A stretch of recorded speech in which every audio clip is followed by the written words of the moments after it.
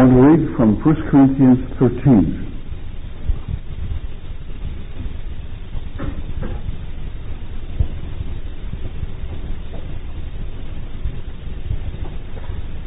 And in order to do a good job with that, we have to read the last verse of chapter 12. He says, covet earnestly the best gifts, and yet are shown to you a more excellent way, or a far better way. Something far better than having all the gifts of the Spirit. Though I speak with the tongues of men and of angels and have not love, by the way, the word charity is a Latin word that simply means love. It didn't mean then what it means today. Caritas is it's a Latin word and simply means love, and so I'll read it that way. Though I speak with the tongues of men and of angels and have not love, I am become as sounding brass, or a clanging gong, one translation says, or a tinkling cymbal, or a clashing cymbal. And I have the gift of prophecy, and understand all mysteries and all knowledge, and I have all faith, so that I can remove mountains and have not love, I am nothing. And though I bestow all my goods to feed the poor, and though I give my body to be burned, and have not love, it profits me nothing. Love suffers long and is kind. Love doesn't envy, doesn't vaunt itself, is not puffed up, does not behave itself unseemly, seeks not her own. And by the way, if you want a definition of love, you find it right there.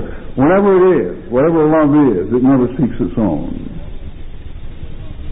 Is not easily provoked, thinks no evil, rejoices not in iniquity, but rejoices in the truth, bears all things, believes all things, hopes all things, endures all things.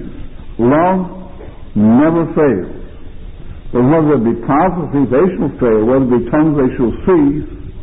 Whether it be knowledge, it shall vanish away. For we know in part, and we prophesy in part, but when that which is perfect is come, then that which is in part shall be done away. When I was a child, I spoke as a child, I understood as a child, I thought as a child, but when I became a man, I put away childish things. For now we see through a glass darkly, but then face to face. Now we know in part, but then shall I know, even as also I am known. Boy, what a thought. And now by faith, hope, love, these three, but the greatest of these is love.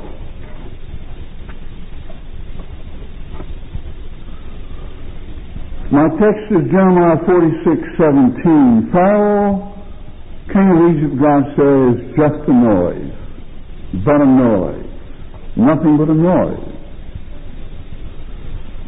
That's my text. There's quite a number of Old Testament examples of people who are just noises, and New Testament as well. We're going to look at some of these.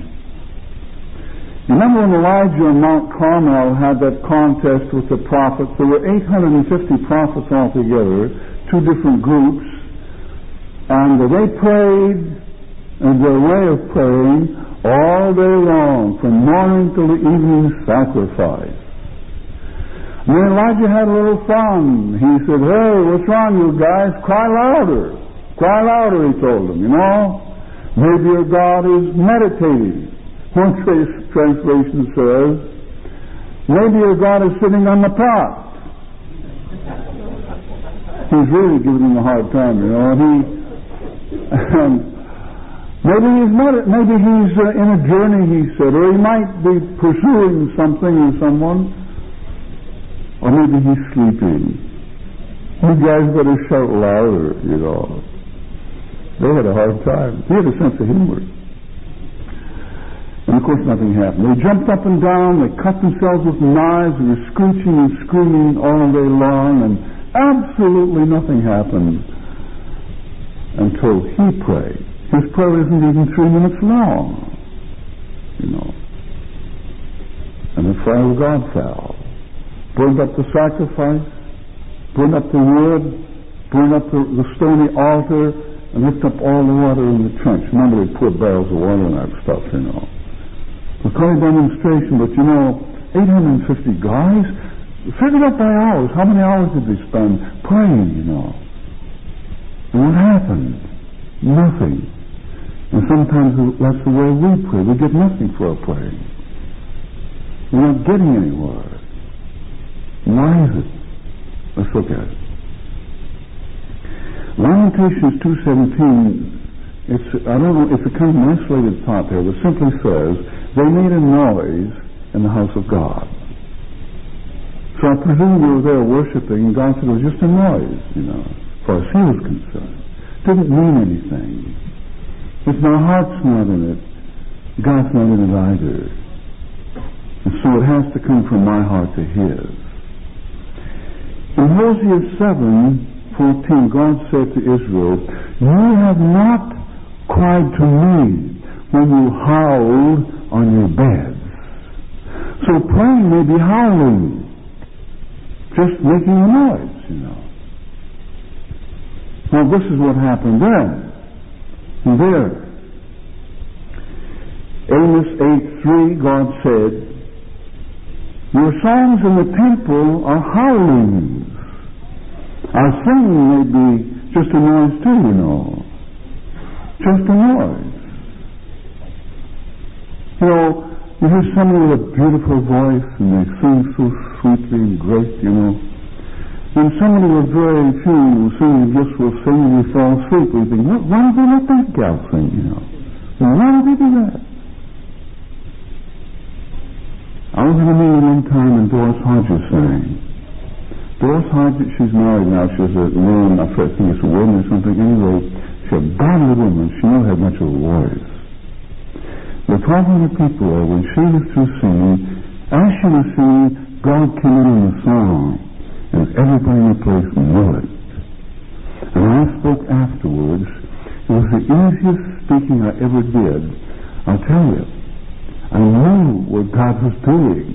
When I was through, I went to my chair, and I knelt at my chair and just prayed. And Ralph the there got up and said, the concert room's over there. And there must have been 150 people just stampeded out the door to meet with God. It wasn't my sermon. It was this gal.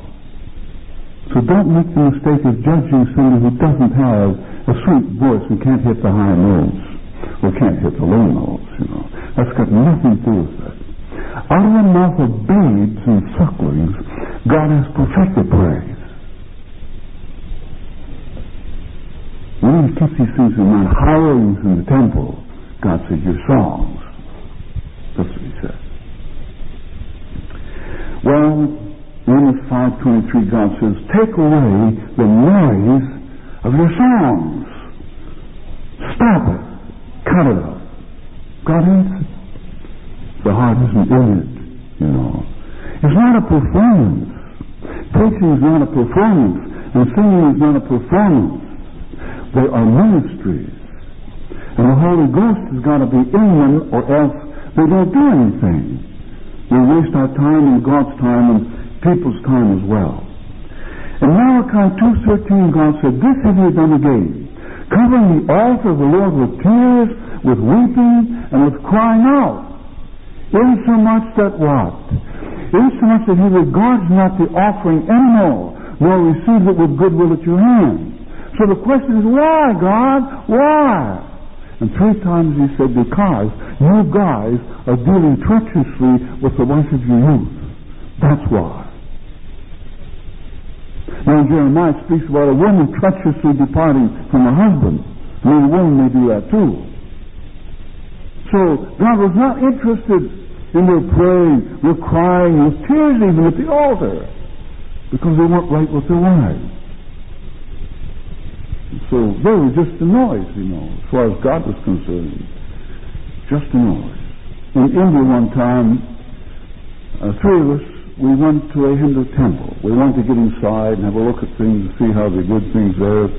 There's a couple of ugly, I mean really ugly stone gods in there, and people were kneeling all around and screeching and screaming to these things, But to get in the temple, you had to walk through a thing. It was probably as long as from here to the back wall, kind of an arbor, with branches and stuff on it to get in. And on the top of this thing, there were bells. Little bells about the size, a whole flock of them, and a lady came along with a baby. And so we thought she'd hit this bell, she hit the next bell, and then we found this is to waken their God. They might be sleeping, But at the end there was a big bell about this big, And so she lifted this baby up. The idea was the baby should hit the bell. The kid didn't know that. So she takes the kid and rings the bell with the kid, I mean, their God might be asleep. You've got to make sure he's awake, What nonsense. But that was today in India. Millions are still doing it. But sometimes we're doing it in evangelical churches too, in a slightly more refined and cultured and evangelical way. Well, in the New Testament, Matthew 6, Jesus said, we're not to use vain repetition like the heathen do. They think they're going to be heard for their much speaking. And I suppose for their loud speaking. In some countries, I've seen this in some countries too, where they have a water wheel and it's a prayer wheel. And so every time the wheel turns, it answers the prayer for somebody, or it has something to do with getting prayers answered. And sometimes they have the same kind of wheel just in the wind, and as the wind blew it then. But sometimes what we're doing is no different. It's just a little more refined and cultured, And God is listening. So, down in Santiago, Chile, in the Catholic Church they worship the Virgin Mary, but they say it's not real worship. It's the difference between patria and latria, and I think it's latria, not patria, whatever that means. And but I saw some people, so I got in my movie camera, got some movies. And there's a statue of the Virgin Mary, probably 15 feet high, about 6 feet off the ground, there by a sidewalk. And people were kneeling down there, and they had their arms stretched, and they were screaming at the tops of their voices, to Mary. Don't tell me they don't worship Mary. They were acting as if she was their God. Again, big noise, nothing happening. Though I speak with the tongue of men and of angels, and have no love, what am I? I'm a clanging gong. I'm a clashing cymbal. I'm just a noise. Hey, he's talking to Christians. Though I speak with the tongue of men and of angels, and don't have the love of God in my soul, I'm just a noise. Remember, we're told in Ephesians 4, let all bitterness and wrath and anger and clamor. There's people, they make a noise to be seen. Down in, I think it was Binghamton, New York, I had a crusade, and preacher's daughter, she was, if there's 60 people in the room, you'd notice her first, because she was always talking and laughing and punching people in the ribs and having a great time. And God got a hold of her. I'll never forget her testimony. She said, I was the nicest person in the place because I wanted to be noticed. And God took care of that. So we don't want to be noticed. We want Christ to be noticed. I don't know how often, I'm sure most preachers do this, at least if we love God, we do, and we pray, dear God, don't let the people see me. Don't let them remember me. Let them see Jesus. John 12 says, sir, we would see Jesus. And that's why we're here, is to represent Him, and not just make a noise. Well, we read in 1 John 4, 8 and 16, God is love. God is love. I remember a couple one time, they were having some, I think it was her parents were coming to stay, they weren't Christians. And so you know what they were doing? Because they wanted to impress the parents with how wonderful it was to be a Christian. They practiced smiling all the time. In front of the mirror and all this kind of garbage, So they'd be smiling when they looked at it. It's crazy, but they thought it was the way to do it, And so sometimes we put on a face, that doesn't agree with the heart. And the heart starts complaining because the face isn't right, you know. And I can understand that as well. Anyway, God is love. He doesn't have to try to love. He doesn't have to practice, you know. God is love. Sometimes we have to practice. It shouldn't be that way. We'll talk about that a little later on. 2 Peter 1:4 says that we have become partakers of God's divine nature. It doesn't say to what extent, but to some extent, we have become partakers of God's divine nature, which means that we ought to be, from the day we were converted, a loving person. A person in whom God can, through His Spirit, and reveal Himself. We're here, you know, for that reason. God should save us and take us all home to heaven. That isn't what happens. It's in His plan. He leaves us here so we can be a channel for His love and for His grace and power. God is love, we're partakers. Let me give you an illustration of that.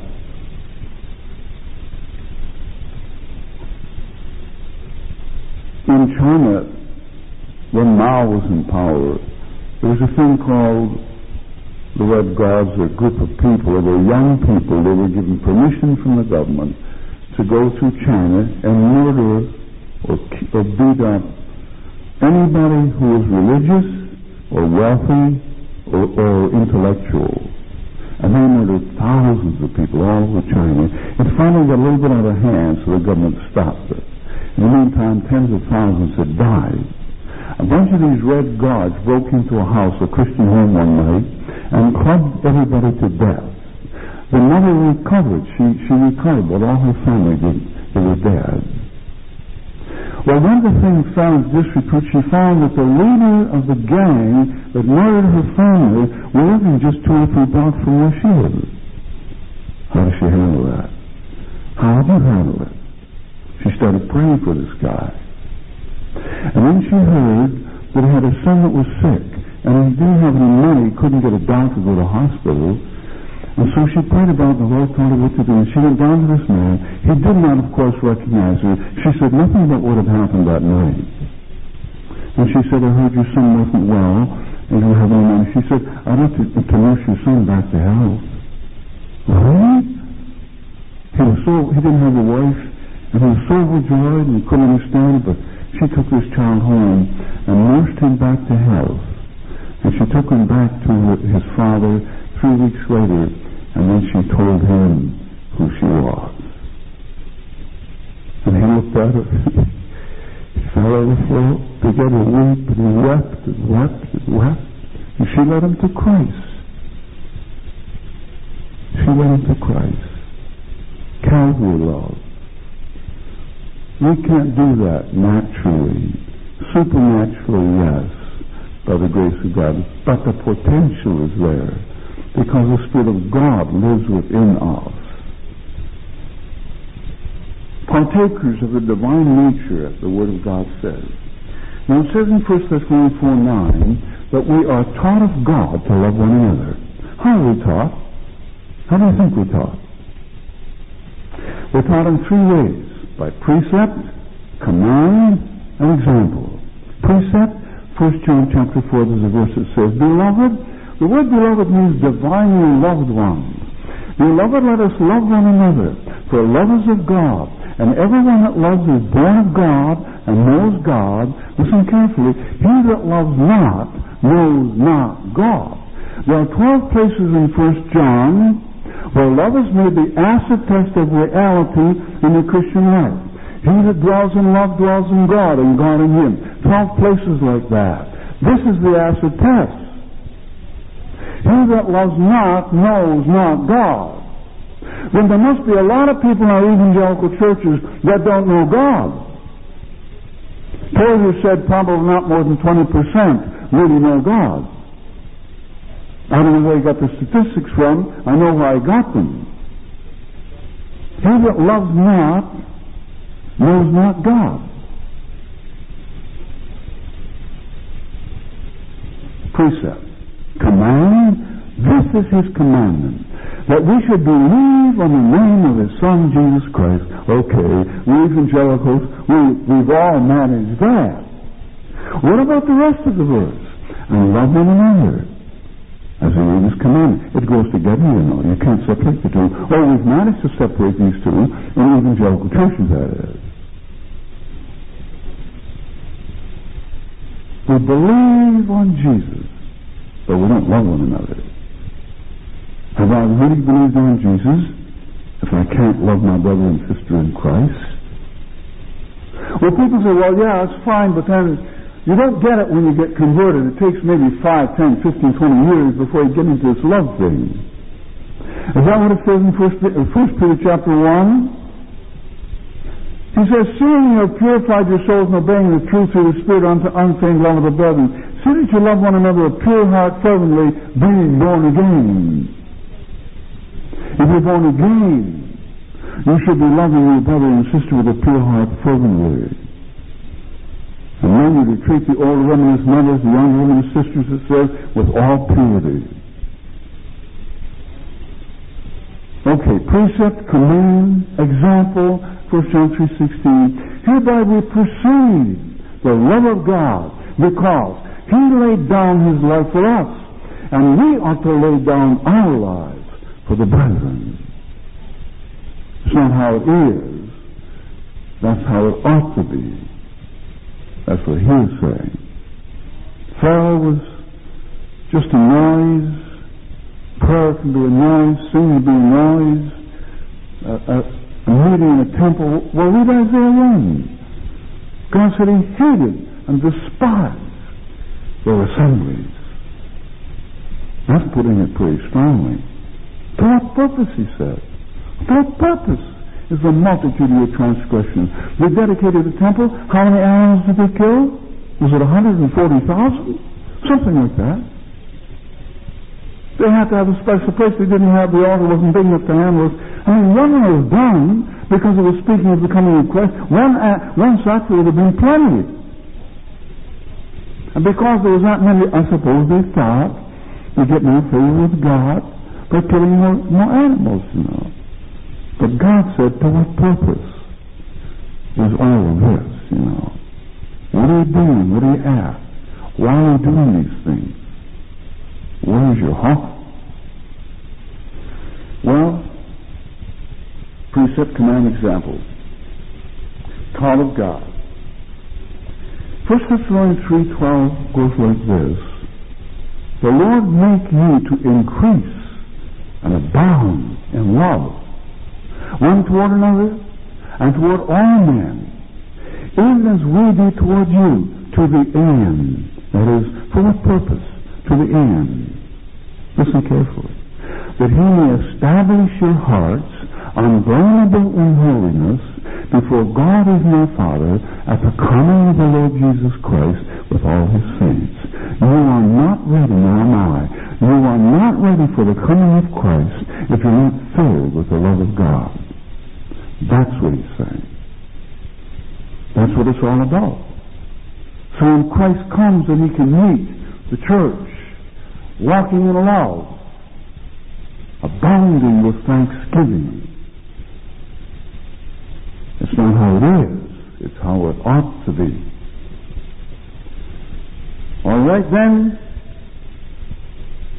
to go back to 1 Corinthians 16:14, he says, let all your things be done with love. Let all your things be done with love.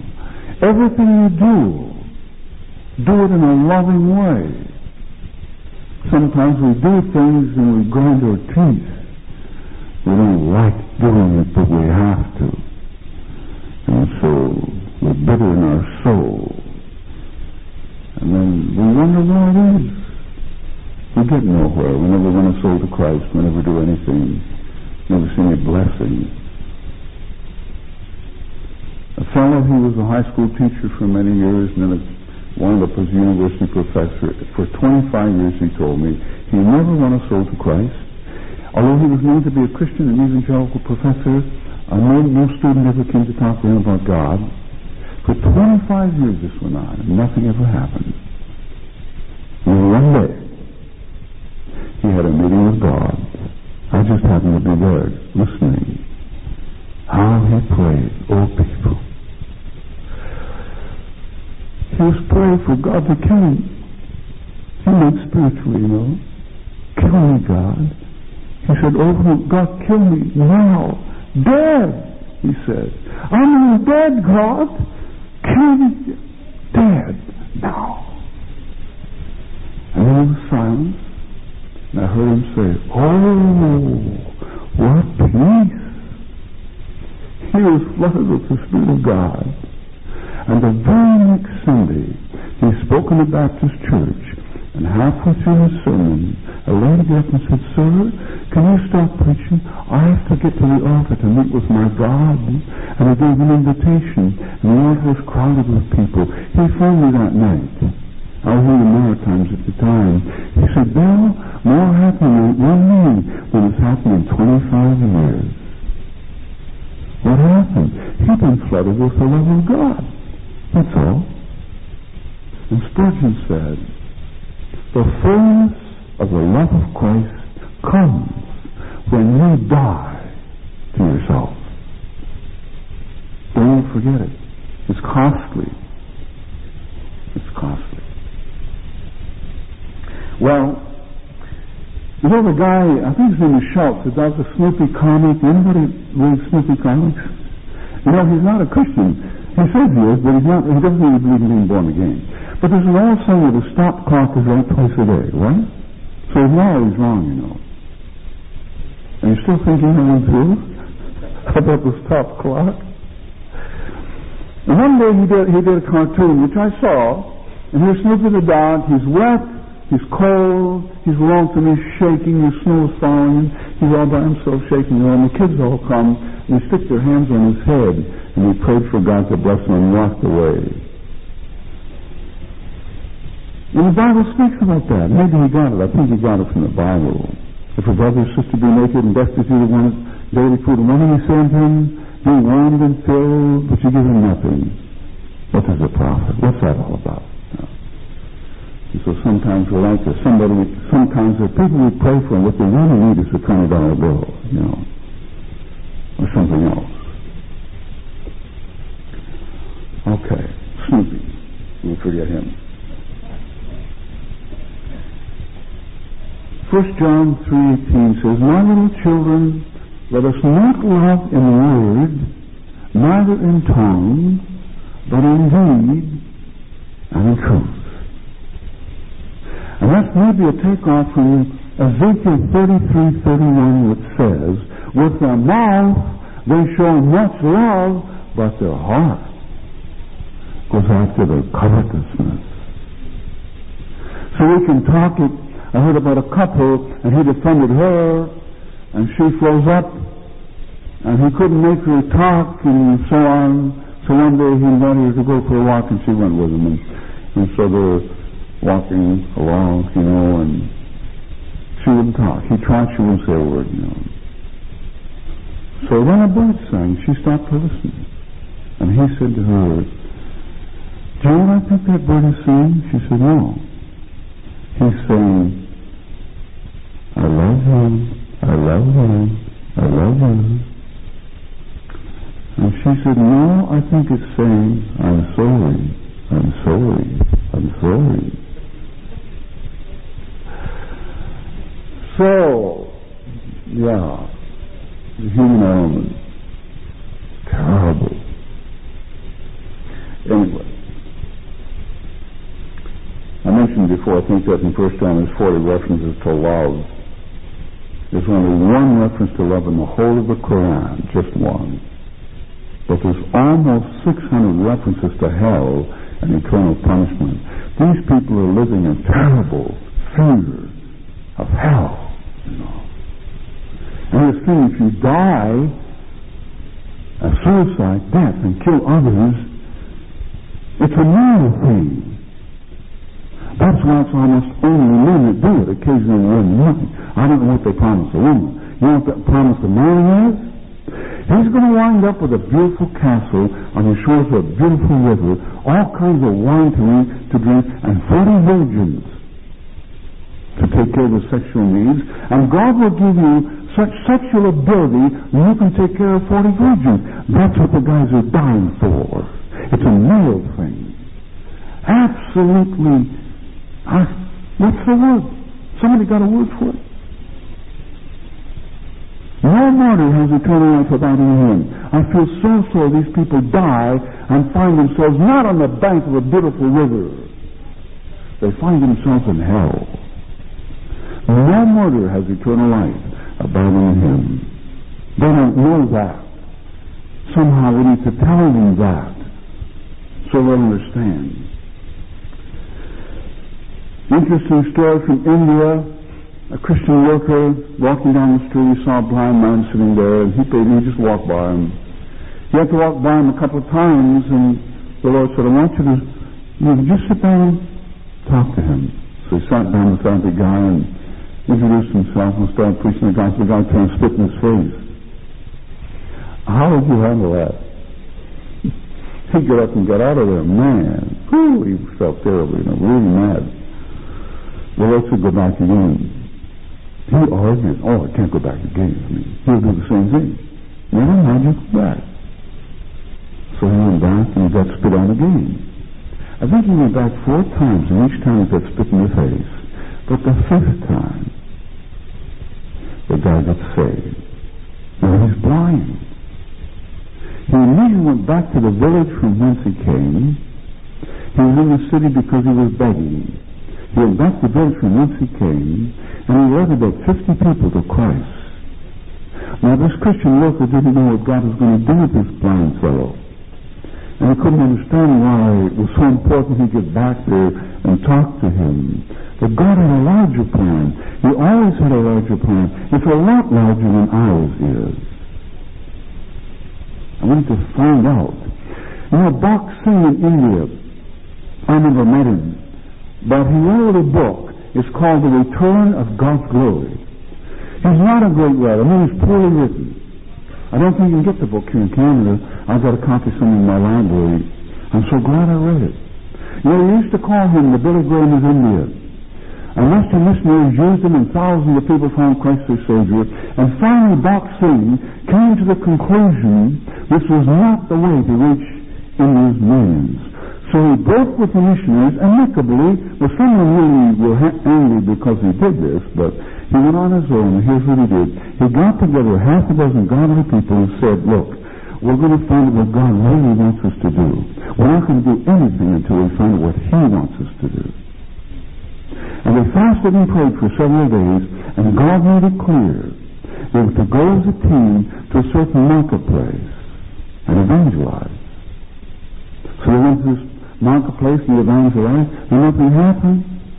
So they went back to fasting and praying again, which is the right thing to do. And God showed them when you got to the marketplace, you didn't wait for my guidance, you just did your own thing. So they went back to the marketplace, they had a prayer meeting, and God led them. The team began to move, and souls accepted Christ. And here's what he said. When we started doing God's work in God's way, the glory of God returned. He said, we have had many who were every bit as powerful as any kind of meeting that Charles C. ever had. The power of God. He may be dead now. Last I heard, I think he was 83 or something. But at an annual conference, 20,000 people showing up. He probably had started about 700 churches in India, and suddenly running in thousands of people. Bach Singh, do you know where he found Christ? In Winnipeg, Canada. Bach Singh. John Sung was a great evangelist in China. Guess where he found Christ? He found Christ in the United States of America. Sing. You make a message out of that. Anyway. Well, when Paul wrote to the church of Thessalonica, he said, among other things, your faith grows exceedingly, and the love of every one of you all towards each other abounds. And he was so pleased to know this was happening in the church at Thessalonica. They were a godly church at that time. There's still a church in Thessalonica. It's not as it was then, although a friend of mine was there. He said the singing seemed to be great, and he said at one point he couldn't go along with it. He just sat there and wept, you know. So maybe there's some good things happening at something like yet, and I don't really know. Okay. You know, sometimes, let me give you an illustration. It's wintertime, and you hear somebody, they're stuck in a snowbank in front of your house. It's a neighbor, you know. So you all go to the window and you look up and watch, and then the guy looks at his watch and says, I wonder how long it'll take him to get out of the snowbank. 18 minutes. Took him 18 minutes to get out. His wife was out there pushing, the kids were out there pushing. And he sees you standing at the window. See? Well, next spring, you're having daily vacation. He's got a bunch of kids, so you go over and Junior's door and put on your best smile and ask him to think about sending his kids to your Sunday school. And he answers gruffly, and you don't understand why. But he saw you looking out the window. He doesn't know it took 18 minutes. You know that. But you should have been out there helping him, you know. Remember once in a bank, my wife and I found $10 lying on the floor. So we picked it up and said to the teller, it's not ours. Whose is it? She said, I'm not in there. You keep it. No, somebody's lost this, you know. So we gave it to the teller and said, let us know if somebody comes in looking for it. And so she phoned and said, oh, there's an old man here, and he was so concerned because he had so little money, he was so glad he got his $10 back, you know. Well, we could have stuck it in our pocket and gone home and, hey, thank you, Lord, for the $10. But that's not really what he wanted, you know.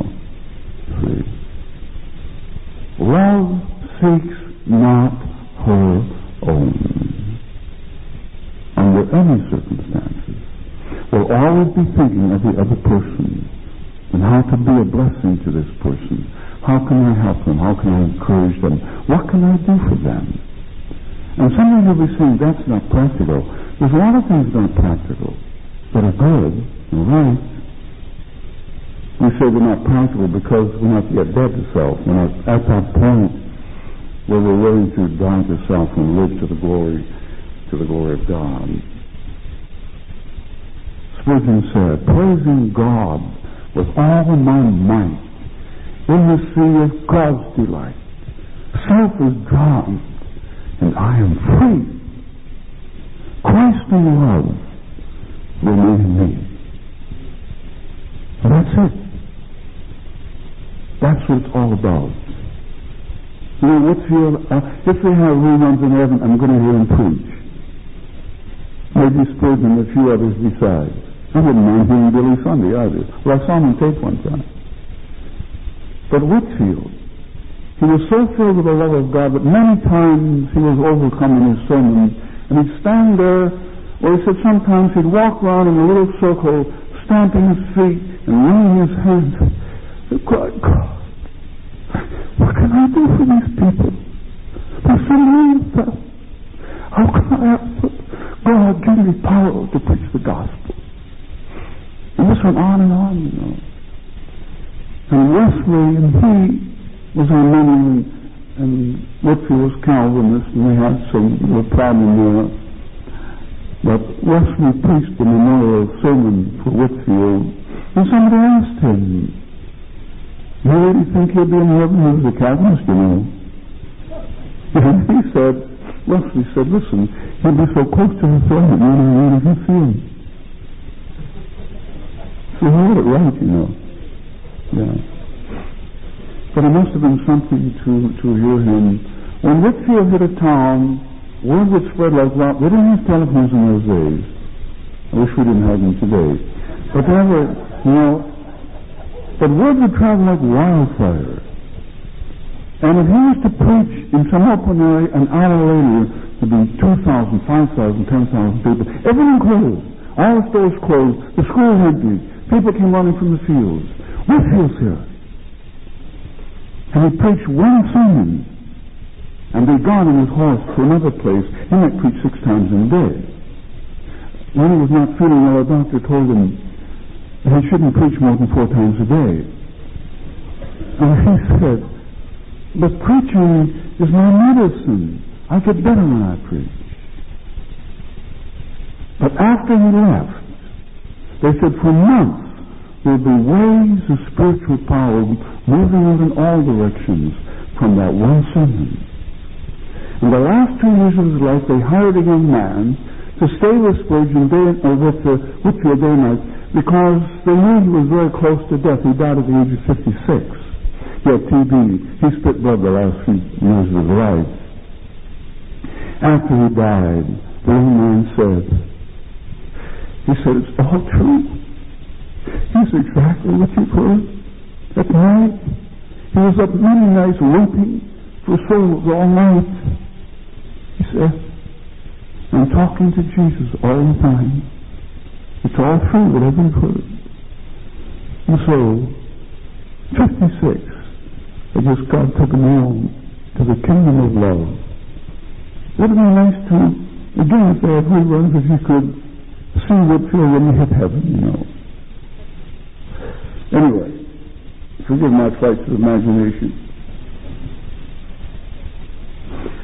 Only once in the Bible do you find this phrase, the love of the Spirit. I beseech you, brethren, for the Lord Jesus Christ's sake, and for the love of the Spirit, that you strive together with me in your prayers to God for me. Romans 15:30. The only place we read about the love of the Spirit.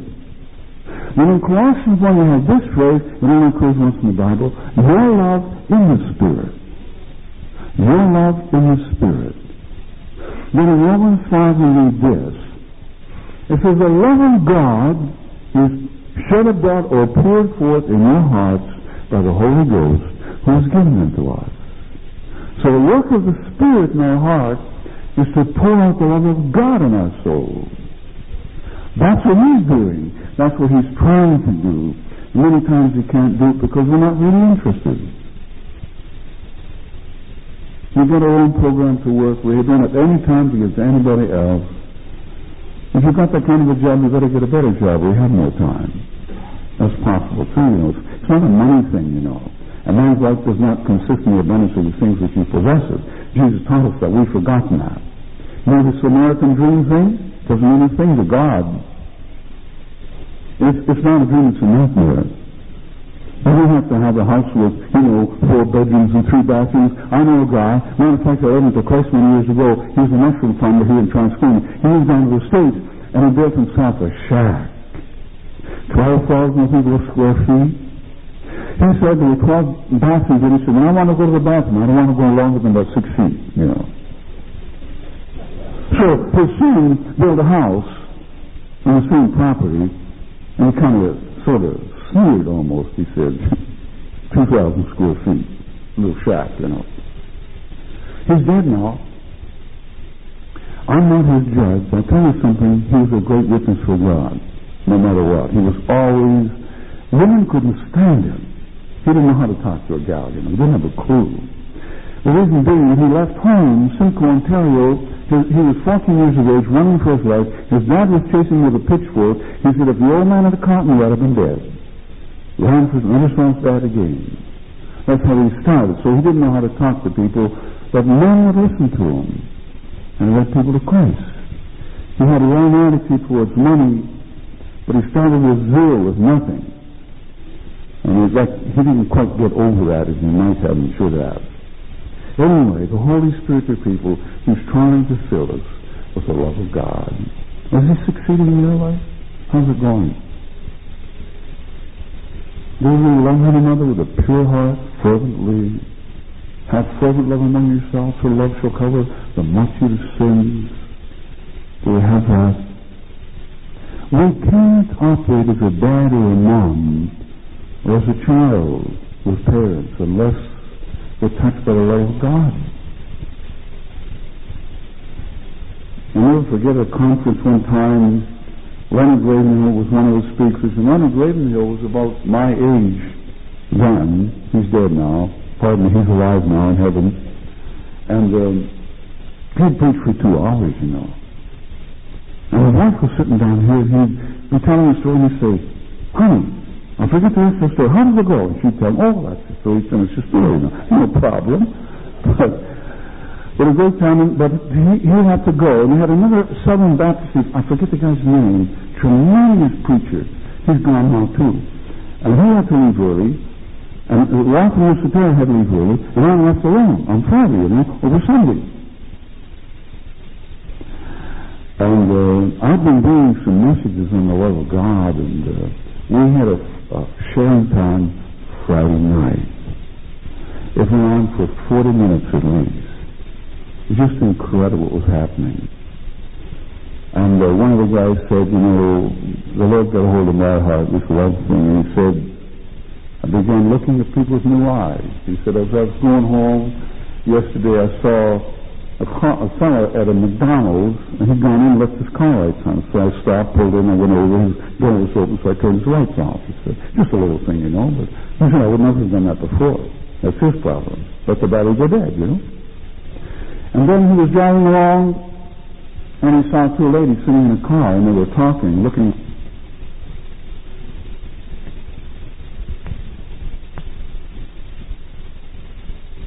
Phones, and the lady in the next thing, she's talking, and she mentions the very name that they had mentioned. So we talked to her, and she came out, and she said, "Oh, we're looking for them. Where are they?"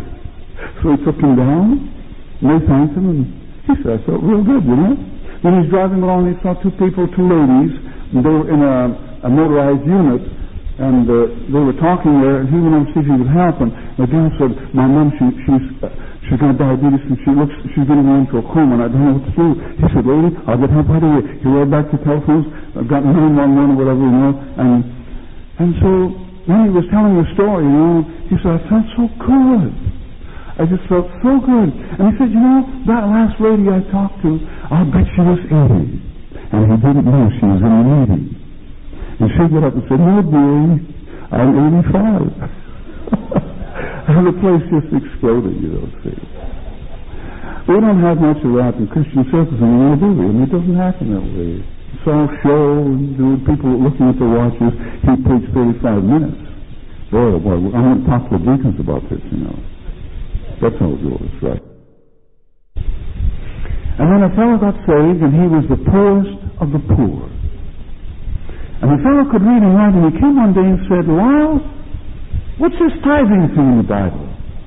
Oh, he said, it's you give God 1 in 10 if you can afford it. No, it says right here, the tithe is the Lord's. It doesn't say if you can afford it.